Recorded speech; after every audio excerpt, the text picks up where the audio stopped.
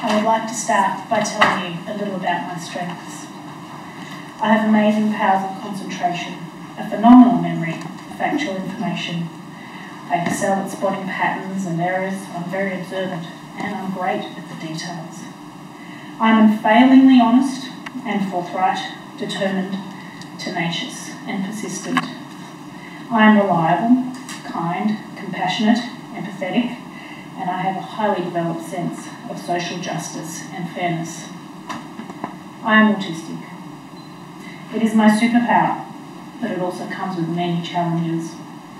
I want to share with you something of what it's like to be a child or an adult with autism. The child is part of the adult, so I hope you will excuse me weaving the two experiences together. I have superpowers, but I also have my kryptonite. It's called social communication, social demands and disordered sensory processing. Eye contact can hurt. I can often only process one sense at a time. If you ask me to make eye contact, which is hard, my ears may no longer work so well. In order to process smell, I need to close my eyes. Light touch can make me feel like I'm about to explode out of my skin, but deep pressure and heavy weights reassure me. Listening is hard. People sound so different. They talk at different rates. They use different language to each other and are constantly competing with background noise. I may need to turn your words into pictures in order to understand them and to understand what you're saying, and my pictures back into words before I can say them. Give me time to process. Don't assume that just because I can't speak, I don't understand. Chances are I understand everything. I struggle to recognise people. If I see them out of context, I don't know their names or how we know each other. I will confuse one brown-haired boy for another. I struggle to read people's emotions and face expressions. I can get good at this, but it is very hard work, and I will be exhausted after a day of trying to work people out and communicate with them.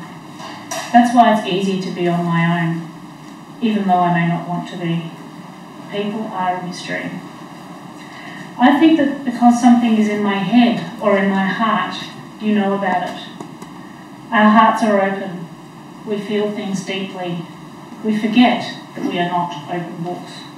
We often have a flat affect and we do not even know. We think we transmit our every thought into the universe when often we transmit nothing. People often think we are unfeeling, aloof, uncaring or closed off, and this could not be further from the truth. The universe hurts, and the injustices in it wound me to my very soul. I often have to block it out because I feel too much. I cannot watch the news. I can barely stand to hear it on the radio. To have two senses bombarded with other people's pain is way too much. I have anxiety, lots of it, about a lot of things, but people in my life may not even recognise it.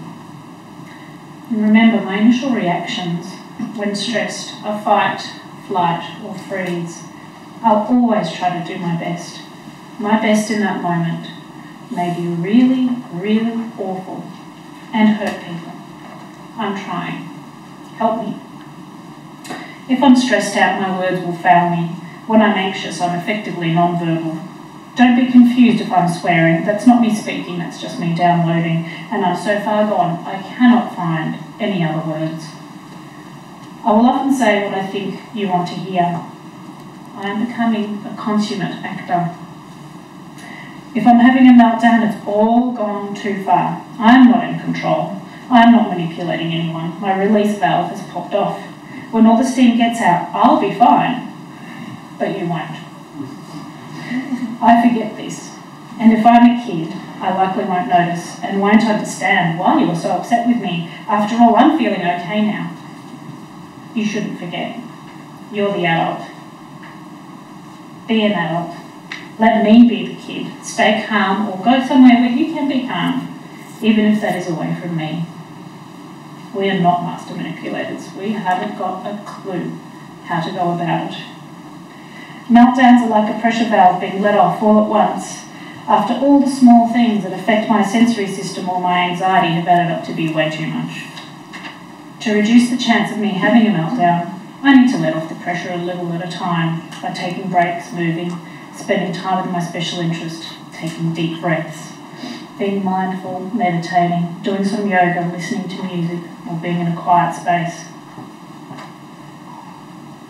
I want to love my life. Sometimes I don't. I have trouble regulating my emotions. This affects my interactions with others and also my problem solving. My first solution to a problem is often disastrous.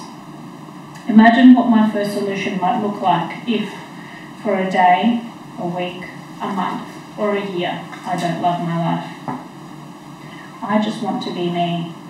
Imagine every day in 1,000 different ways being told you're not enough just as you are, that you need to change, that you need skills that you are lacking and don't even understand. Imagine being asked to conform so you don't stand out when you innately know that you are different. You don't know any other way to be. You'll have it figured out in a couple of decades, but just now, that knowledge is so far beyond your experience. Now imagine what it would be like for me to have people around me who give me space when I need it. Let me have my moments to decompress. Understand that sometimes it is all just too much for me, who love me and accept me unconditionally. Look at me not as a kid with autism, but as a kid with superpowers. They're there. Help me find them. Don't try to be a genius. You don't have to solve problems on your own. Involve me and you will teach me valuable skills. Teach me how to empathise, learn perspective taking, how to be flexible, and how to problem solve. These are skills I am innately lacking. Ask me what is going through my head. Sit next to me, draw pictures with me, be silent, and let me tell my story. Talk less. Talk less. And please, don't start sentences with, "Why can't you just?" Sometimes I just can't. If I could, I would. I probably wrestle with sleep every night. I struggle to get to sleep and stay asleep. Sleep is the great reset button of the soul. If I don't sleep well, I carry all the emotions and anxieties of yesterday into today. Go easy on me on those days. Don't let my stims annoy you. They make me look or sound different. But if you get rid of the less obtrusive ones, I'll develop others that may not be so acceptable to you. I need them to decompress and process my emotions and the world around me. Use my special interests, not against me or for your benefit, but for mine. Use them to get to know me, to build a relationship with me, and to engage me in whatever we're doing. I see black and white. Help me find the shades of grey.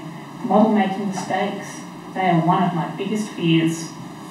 You cannot teach me to be flexible by being rigid. Rigid yourself.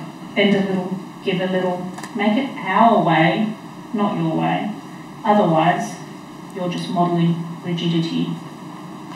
Don't desire compliance. That way you miss the great ideas and innovations. Accept everyone for who they are. We are all products of our journeys. See me, not a person with autism. I am not the sum of my challenges. I am the sum of my superpowers. Harness them for the greater good, but also for me. And remember, it's a marathon, not a sprint.